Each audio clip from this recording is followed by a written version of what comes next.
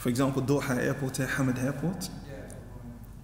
Certain airports you can, for example, in the past, Riyadh, the airport was outside the city. Like you could actually see you leaving your town and it's outside.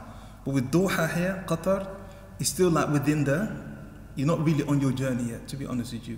So even now with Riyadh, they've changed the rule. Like if you're going to the airport in Riyadh, you pray normally. So likewise within Doha, you're not upon your journey yet.